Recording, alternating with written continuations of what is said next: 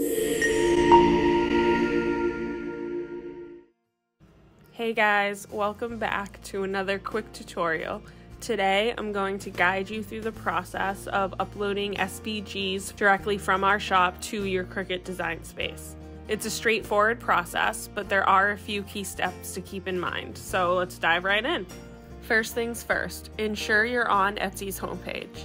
Now, pay attention because this next part is important.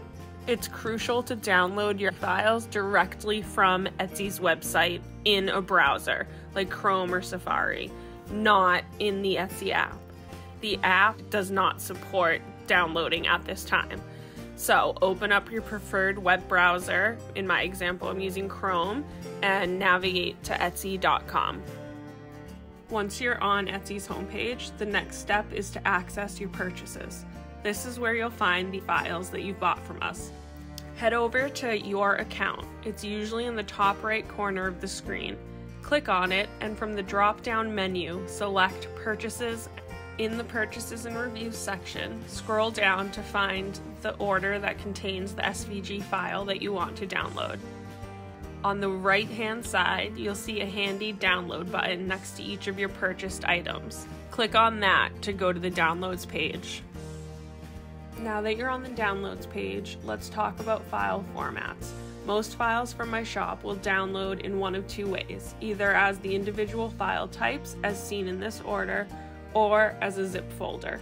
If you see the file types listed out right there in your downloads, all you need to do is select the one that ends in SVG and download it. Head over to Cricut Design Space, where you'll open a new canvas and select Upload. You can either click to select the file type, or you can drag and drop it in. Once you have the file on the canvas and it's sized the way you want, make sure to attach all of the elements together before letting the machine cut. If you don't attach everything, the files could end up being difficult to work with, as you can see here. Attaching makes sure everything stays in place. Now, what if you're faced with a zip folder on Etsy instead of individual files? No need to panic.